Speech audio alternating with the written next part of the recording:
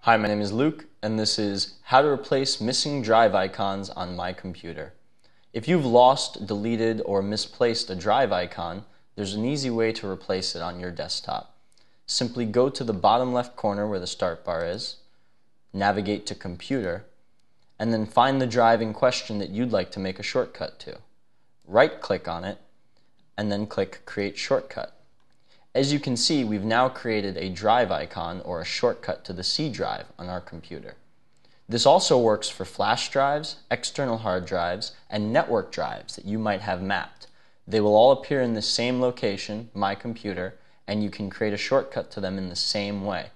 However, they have to be plugged in or you have to be on the network in order to be able to use them.